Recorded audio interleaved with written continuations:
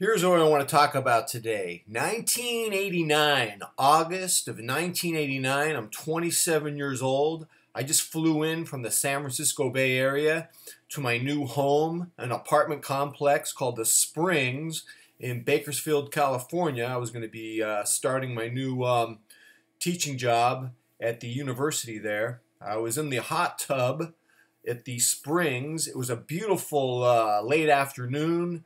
There were rain clouds and possible thunder, but there I was in the hot tub. The weather was beautiful. It was like 88 degrees, humid. Love that kind of weather. Kind of like Florida, but it was this sort of, I don't know what it was, some kind of tropical front. I'm in the hot tub. This older guy, he and his wife had also just moved down to the Springs apartment complex. I don't know this guy's name, but I know he was the plant operations manager at the Frito-Lay plant in Bakersfield. I believe it was the biggest Frito-Lay plant in the country. And we were just talking about stuff, you know, how we were going to adjust to this small desert town coming from the San Francisco Bay Area. He was coming from San Jose. I was coming from Oakland. And we got to talking about his Frito-Lay products. And I was going, oh, yeah, those Doritos, man. That's what I'm talking about. Doritos, and we went down the line of all the Frito-Lay chips products, and I remember I go to him, what about this thing called Funyuns? And his body language completely changed. He looked around to make sure no one was looking when I said Funyuns, and he just went, "Don't eat those." And I want to tell you guys something. I've never eaten a Funyun since, not since 1989. There was something about his body language. There was something about his expertise. The fact that he had first-hand knowledge, that he knew something about those Funyuns, and the way he secretly gave me this information, like we were CIA agents meeting under the overpass of the 405 at 2 a.m., you know, delivering a secret envelope. It was like I was so impressed by that information. There's something about people who have an intimate knowledge of something, who have a very close knowledge of something, and then they make their decision based on that very close knowledge. I, as a human being, am very interested in that. And I want to now take that Frito-Lay story and apply it to technology. I want to apply it to the internet. As many of you know, I would consider myself someone who has a watch addiction. What I mean by that is, my fascination with watches is a hobby, and it's very fun, it's very compelling to me, but too often it crosses the line. I think I probably spend too much money, more than I should, and I think a lot of my preoccupation with watches becomes toxic. I want to tell you, there are people who know a lot about the internet and its relationship to our behavior, and I want to apply it to my watch addiction now. I want to let you guys know something. The tech masters who work at Google, Microsoft, Apple, and other big places, the people who make software, screens, I want to let you guys know something. They don't let their children use computers. They don't let their children use iPads. They send their children to Waldorf schools, which cost between, depending on the age of your child, $22,000 to $31,000 a year.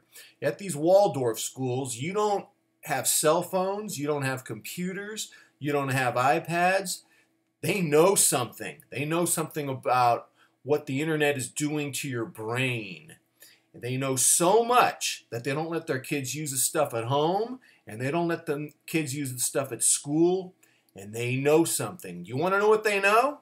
I know what they know. I've been talking to people. You want me to tell you what they know? All right, I'll tell you. But the way I'm going to tell you this is I'm going to give you an analogy, all right? In the 1970s, when I was a kid, there were so many stories coming out about alien abductions, book after book of alien abductions, and they were all the same. You got kidnapped by these aliens. They put you on your spaceship. They laid you down prone on a table.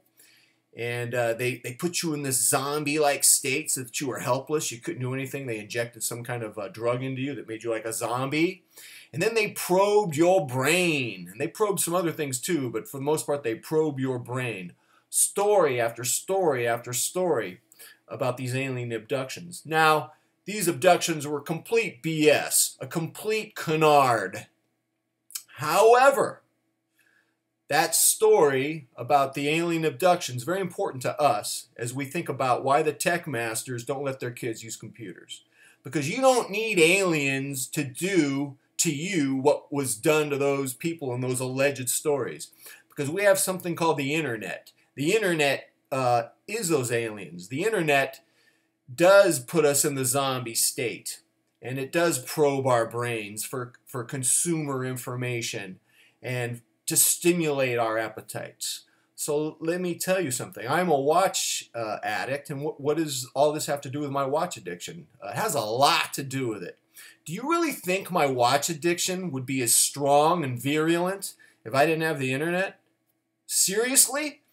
Imagine if I didn't have the internet, I'd have to drive to the mall to go look at watches. To meet other watch nerd obsessives, I would have to meet with them on the first Friday of every month at a Starbucks. But with the internet, I can get instant image stimulation. I can inflame my appetites by just clicking a mouse. I can buy stuff impulsively by just clicking a mouse. And I can get instant feedback from the watch obsessive community by posting YouTube videos. Or posting on my blog. That's 3 things that inflame my passions. So in a way, the internet is that alien that takes us away, puts us in the zombie state, and starts probing our brains. And the tech masters of this world, the people at Google, Apple, Microsoft, they know. They know exactly what it's doing to us. And they're not letting their kids get close to it. Because the internet is the Funyuns of nutrition. And does this mean I'm going off the internet? Does this mean I'm going off the grid? Am I going to become be part of a rescue team in Montana, kill bears and eat them? Sounds interesting. Probably not, but I will be using the internet mindfully, I hope. I'd like to use it more mindfully. So I gotta go because there's some aliens who need to strap me down to a table and probe my brain while force feeding me Funyuns. Can you believe it? Holy Toledo! Until next time, I'm out.